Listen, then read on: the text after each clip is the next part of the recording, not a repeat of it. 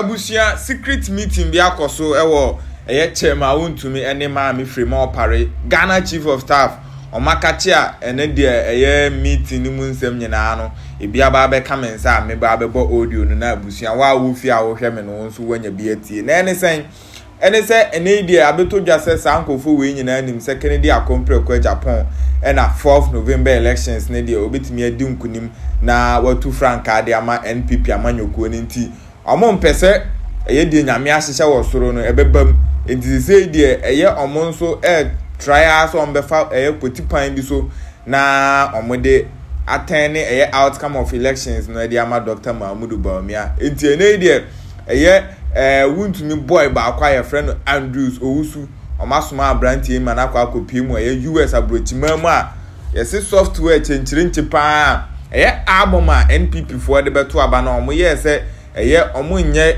album no ho hwe dada na no mbe yusu de ato aba no esi ene de omo mawu ene omo a anka omo ensem bi ntino omo din eni album ni mu bi de yesi sa software ya Andrews Owusu ekọ amanoni akọ hwehwe akire no yesi sa software we betimi register anasa omo mawu ni nyina omo nka omo meto aba no sa software we betimi register nkofo bi as omo de omawu no ebesa etimi register omo ewo ama amanfo fufuro bi ama sa nkofo ni nyina abeto aba nenti abusuya audio ni mu asem de emu adin ye pa ahaya yeka TV abusuya meso so obedikan no subscribe uwia comment section hono no akire wa adwen so say software wa kire wa adwen ase software bi wo ha ebetimi adi sa adwuma ya amanfo kasema me Frema Opare ene chairman wontumi plot so ombe anase amanfo bi ene pese omo ya na omo de nsensem eto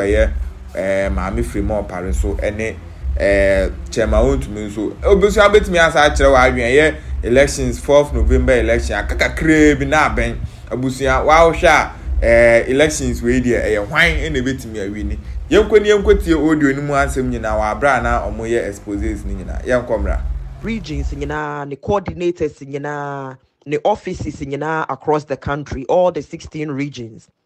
Yebesre coordinators no yebesre honorable offices across the country obia emaneni na ho ewo album no ho information amensa kan say ya ne say Madam Chief of Staff Maami Frema one chairman wontumi any chairman wontumi boy a ye friend Andy Owusu enema bi ekoso enema bi nom ekoso pa allegedly enema bi nom okoso me source amenya no a very trusted reliable source womusuma Andy Owusu eko US Maami Frema Opare Chief of Staff esuma Andy Owusu eko US kodi be 2 weeks na nsentem womo akwa procure software bia womo pese womo de reggae elections no. What is going on at the moment? They say omu eyiyi enkrofo a ewuwu ni ade no party ne say mama omu nye replacement bia at the moment menemo kasa there's serious replacement going on in the album. Maami Frema efreche ma wontumi eneni di nkomo ni nyina eguyasum asem obeka cheche ma wontumi ni say ono wa ye 50 ewie wa Accra wa print ho no ma question ye bisa Maami Frema Opare ni say 50 wa Accra na wa ye na 50 of a DN and a cards ben wa printing a replacement cards ana ye besre mamu mayen taking it lightly. Honorable Ken ono no wa winning but enkrofo pese wo mo de jandam bi FM na wo mu hwim ade ni free honorable nsem only to end the party back in opposition and only a rehosem a ewom enti ye besre o your honorable Ken supporter o ye ne fan mayenhu na pia message echi me yehu ne ekoso wo so constituency me number +44 7732 465 239 Enra couple of constituencies from central region almost did the same complaint by in fact guy back crowd was madam mema won saka information ni nyina na wo mu ye na wodi tu dwa omo hu say ampa unim ni awoka ene me ekoso there's replacement going on omo atutu kwan omo ewuwu no wo mu yi dey ni frame but they are replacing and they are printing new cards for them. Ebi muswa etukwa om person mo ye proxy no they are preventing them from doing the proxy. So we any adia me person eto honorable supporters and the fans nyina and ne polling station executives and obi bia will support honorable and so we adwuma money bia. Thank you. God bless. Bye bye. In routine cry. Photo platform. Papa, what's that? Papa, can no man serve me. Anado disappointed. Me a campaign man anado. You will name no. Ubusa kwesi che wuntu me near the na woman me. But Oma disappointing. Aha, so mo pese ya kwa ban ma wan. I am second. Oma nto ama Kennedy ayanto. Abane de. Ya da wan Thomas. I just say your video. I just say Maruko do awie. Okay. Papa, ya do what? Ya do over 2 platforms so why? Bye bye.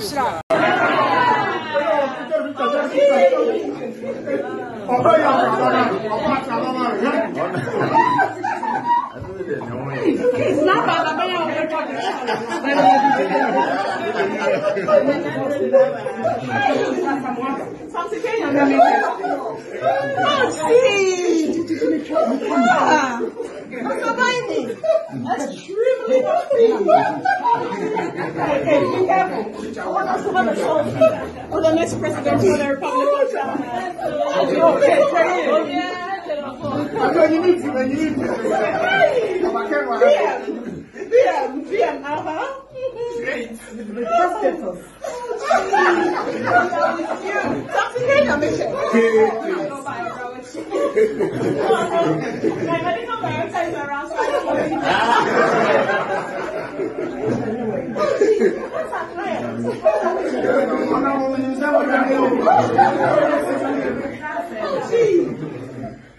I just love him.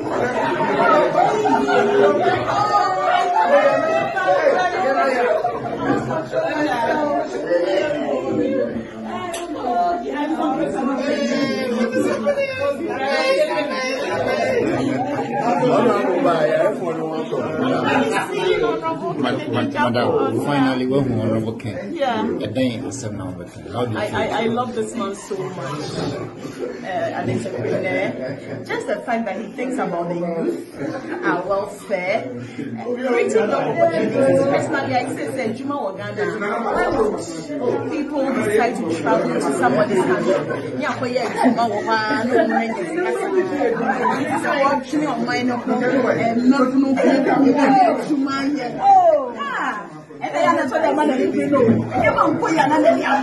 I just love him. Yes. My name is Kate. Abana ye betu no.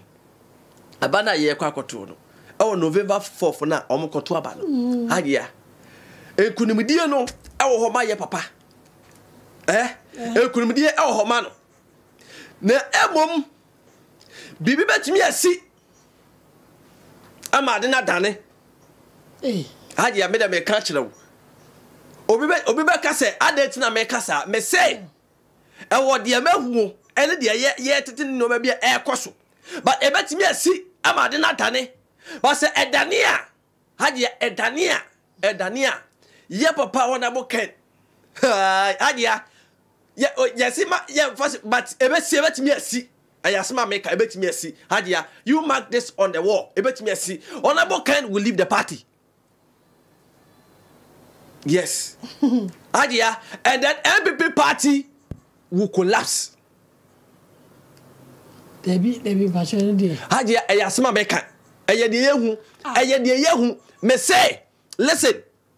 Tie ni ye. Honorable Ken. Eye ade ebesi. But bakwa sansi bio, bakwa si. Sese kese pila bakwa tu. Efrim. What's the pila bakwa tu? Pila bakwa etuo no. Baku so etu free mu a. The party will go